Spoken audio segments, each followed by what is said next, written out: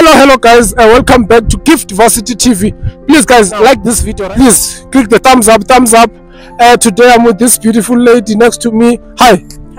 What's your name? Andiswa, what are you studying? Engineering, civil engineering. Civil engineering, and she's an engineer, guys, you know. Don't say good only ladies from humanities are cute. Engineers are also cute here. Alright. So why did you choose to study civil engineering at Wits University? I don't know why, but I think I'm just passionate about the built environment. The built environment. You want to fix the infrastructure of South Africa.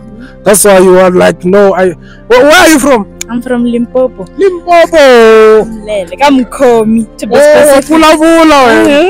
Okay. Guys, she's from Limpopo. Amalamulele. Wabula yena. Wabona. She decided to choose EBE at Wits University. How is it to study EBE here? It's tough.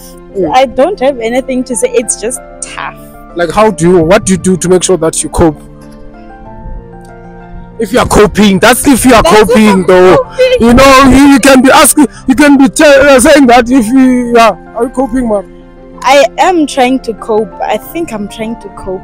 Okay. So I study. That's the only thing I can say I'm doing to ensure that I have to keep up, because the workload is this much and I'm alone. Okay. The workload is too much, guys. Any last words, any advice to someone? There's a great 12 watching us now. They want to study civil engineering in the country. They are watching us, you know. Probably they were searching civil engineer, they come across this video. So now my question is, what are the requirements of studying civil engineering here, and the advice that you have for someone who wants to study engineering here? Okay, I'm not too sure with the requirements, but with advice at Wits Engineering, don't do it. Oh no, guys, don't listen to her. She's doing it. She's here. Do it, guys. Don't worry. Why? Don't do it for the sake of your peace of mind. Okay, at least from my experience, Jay, I would say don't do it. Hi, Bo. No, guys, don't listen to her. She's doing it. If you were not supposed to do it, she would have dropped out from engineering now. But let's be authentic now and talk about the advice that you use in grade 12 to make sure that you get good marks that will put you in engineering.